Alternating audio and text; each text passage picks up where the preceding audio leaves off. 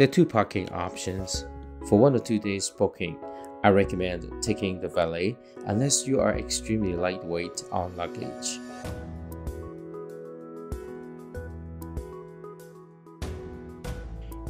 If you may need Uber or Lyft during your stay, the rideshare stop is just a few steps away from the bell desk.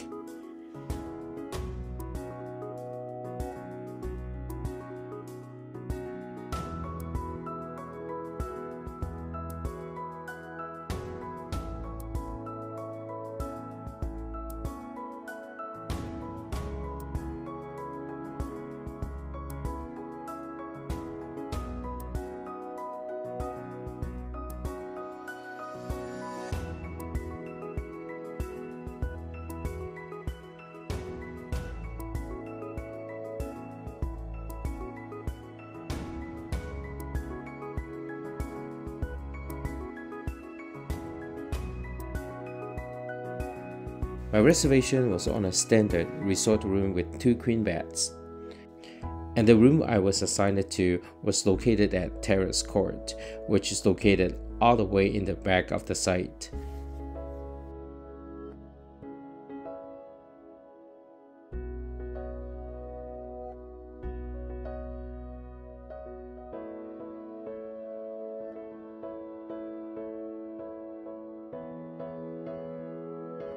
Terrace Court looked a bit outdated to me.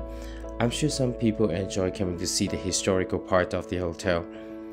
I personally prefer to be placed in a building that has more updates in the recent renovation project.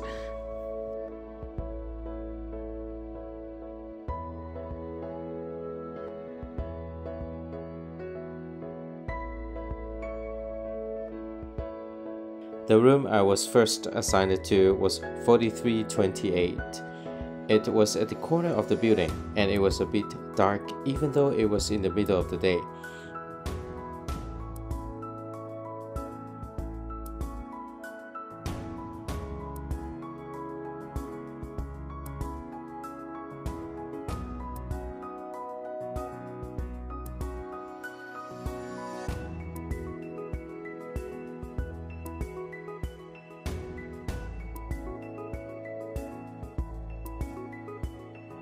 My stay was for my wife's birthday, so I really hoped I could do a little bit better. I was trying to at least move to a room with a better view instead of facing that dumpster. I went back down to the front desk and checked if there might be upgrade options with good rates at the time. The lady at the front desk was very helpful. It took a few minutes for her to get back to me, but she was able to do a complimentary upgrade and put me into a room by the poolside. The new room I moved to was in the Paradise Wing. There are 7 pools including few small pools close to each building. There's a large pool in the middle of the properties for adults only. I have a 10-year-old with me. A room in the Paradise Wing put us much closer to the big water slide they put in during their renovation project.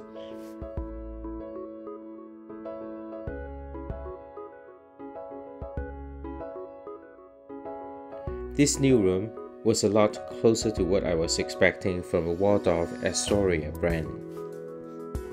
The previous room was clean and quiet, but having my daughter be able to just walk out the patio and jump into the pool was a complete different experience. The room I got upgraded to was at a much higher rate than my original reservation was. We're going to take a look at the cost in just a little bit. Before we forget, we should take a look at the bathroom. There's no bathtub on this unit, but there's a separate door for the toilet, so it is more efficient for families to share if you're in a hurry.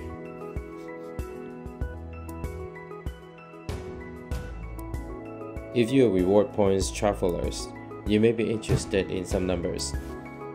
The poolside room is actually 2 level ups from our original bookings.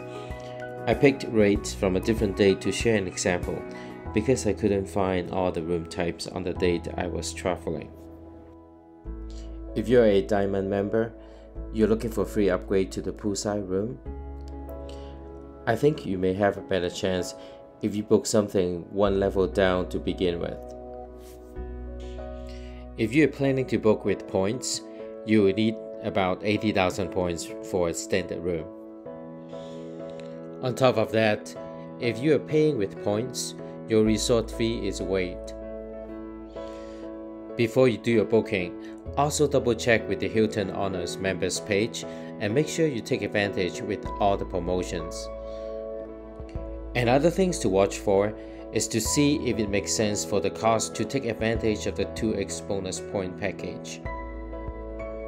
Here is a quick summary of the points I earned during my stay. For all those Diamond members, you will also be getting $25 dining credits per day.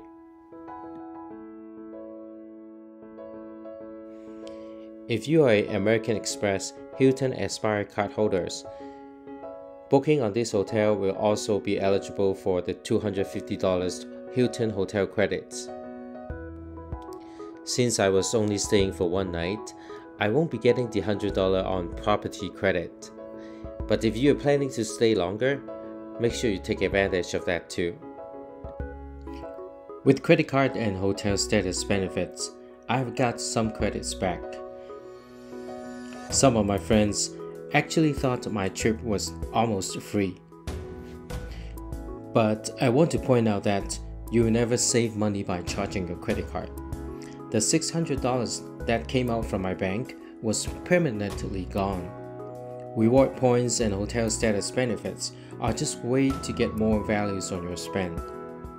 The numbers basically said as I was spending $600, I was enjoying about 1,200 in values. Each of us have different ways to interpret the numbers, but I do hope some of the details here are useful for your traveling. And that's all I have to share for now.